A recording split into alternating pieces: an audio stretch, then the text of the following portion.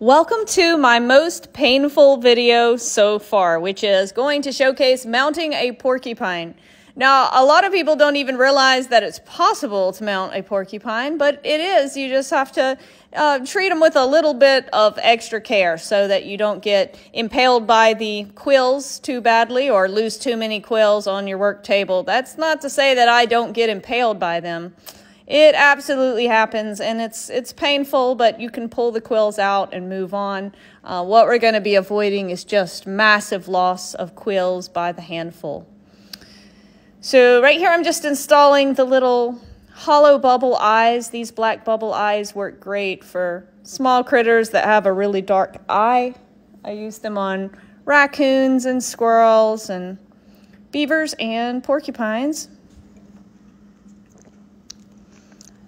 I'm putting some critter clay around the eyes now to give the expression of the eyes. Even porcupines have an expression. If it looks like I'm running my mouth, I'm always running my mouth, but not usually in a video, but today I was talking to my friend while I worked. I preferred to sometimes film videos and then do a voiceover later.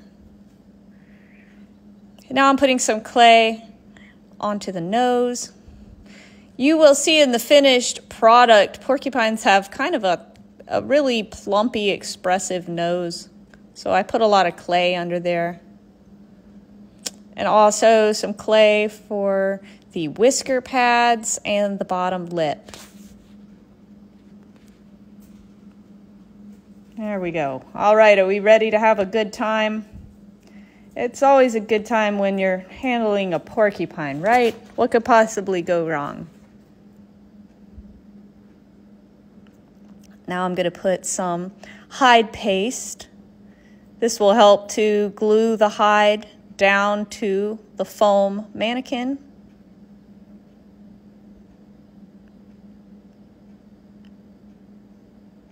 This is called Mackenzie hide paste.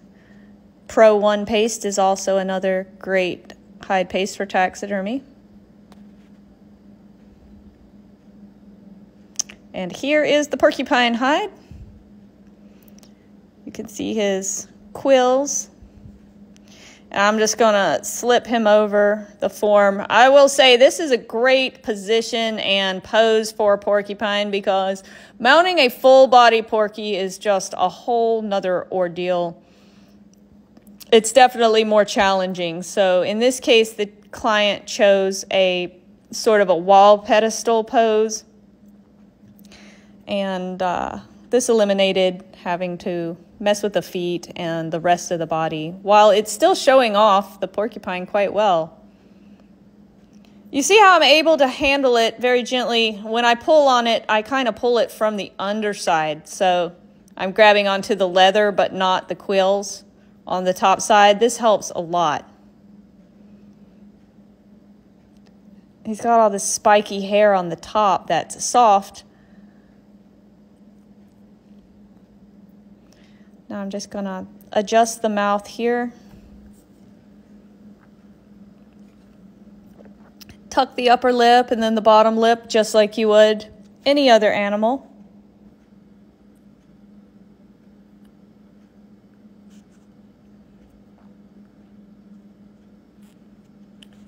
Sorry, my head is in the way. Sometimes I can't always see the video angles that I'm shooting. We do what we can do. And tuck his wee little bottom lip. And all that clay I put in there is going to help with adjusting the expression once I get it mounted.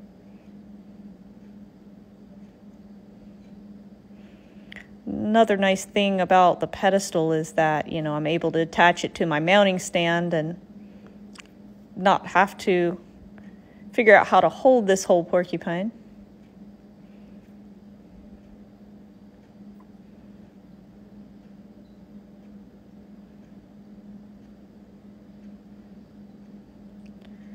All right, we are about done with the lips here.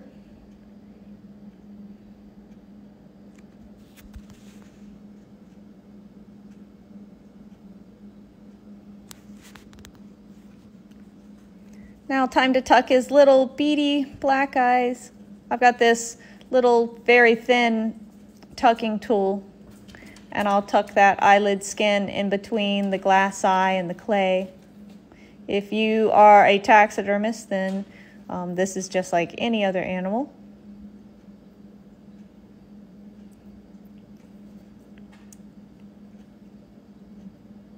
That was the easy part.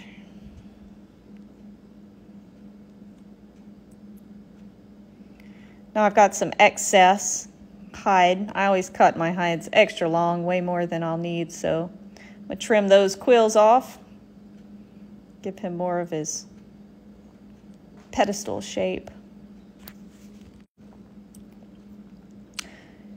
Multiple times I yelled "ow" during this part. Was definitely getting jabbed a few times here. Now it's time to groom the porcupine. I'm going to get my master blaster blower here in just a minute and kind of fluff his quills up. A porcupine's quills naturally kind of stand on end. We don't want them completely laying flat. So here we are going to go with the air blower and kind of dry this off a little bit. Again, you might think that this blower would just send those quills flying, but if you do it kind of gently, it's actually not that bad.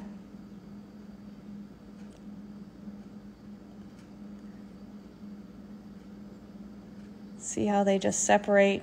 I dislodged a couple quills as I went along. You can see me pulling those out. Those were ones that were already loose and ready to fall out.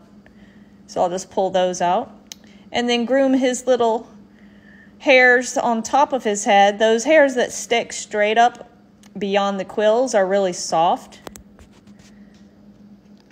and they like to stand straight up.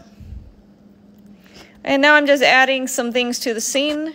I like to put a little bit of artificial pine tree with porcupine scenes. I think it makes a nice contrast, so I drilled some holes and I'm just putting in some artificial pine. And you'll see that in the finished mount.